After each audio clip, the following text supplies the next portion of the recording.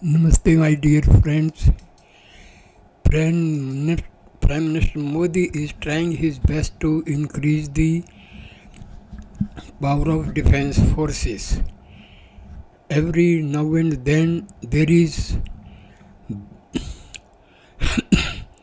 budget provision to invest in the procurement or manufacturing of defense items for Air Force, Navy or Army. Now, India boost naval power.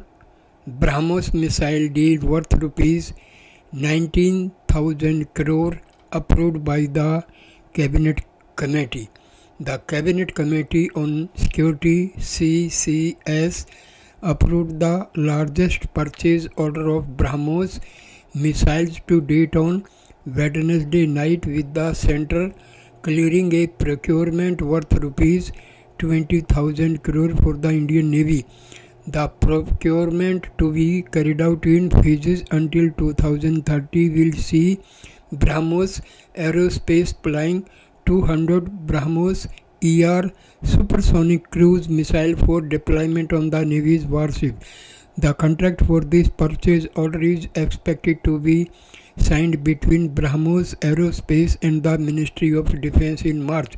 BrahMos Aerospace is a joint venture between India's Defence Research and Development Organization and Russia's NPO Masino Stroyenia.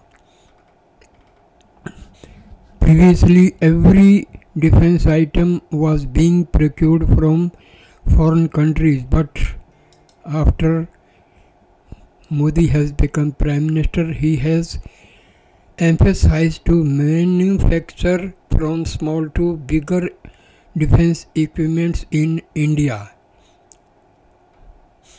The BrahMos missile has garnered global attention, with the Philippines becoming its first customer. Under the leadership of Atul Rane, BrahMos Aerospace is aiming to achieve a $5 billion USD export target by 2025, aligning with Prime Minister Narendra Modi's vision of India becoming a net exporter of defense equipment.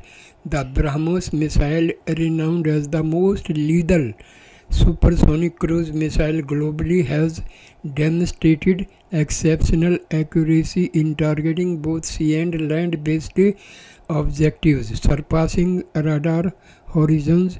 Primarily designed for naval deployment, this weapon can be launched vertically or inclined from stationary or moving maritime platforms, engaging targets as extended targets on sea. Integrated into the forefront of the Indian Navy's surface combat platform, including destroyers and frigates, the BrahMos serve as the primary offensive weapon. Through successful test firing from naval warships, the missile has exhibited remarkable speed, precision and formidable firepower, swiftly eliminating enemy targets in various sea-to-sea or sea-to-land scenarios. The missile's salvo launch capability is highly desirable feature, as demonstrated in a successful test from the guided missile frigate INS Threatened. In salvo mode, the BrahMos can be launched at intervals of 2 to 2.5 seconds following different trajectories. This capability enables a salvo of 8 BrahMos missiles to effectively penetrate and destroy a group of targets equipped with modern anti-missile defenses, showcasing its versatility and strategic impact. The missile was initially deployed on INS Rajput.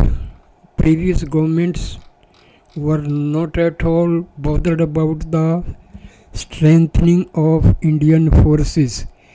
They were simply fixing commissions. Whatever defense equipment was to be purchased from foreign countries, This was really very unfortunate. But now, after arrival of NDA government, the government has completely changed the scenario.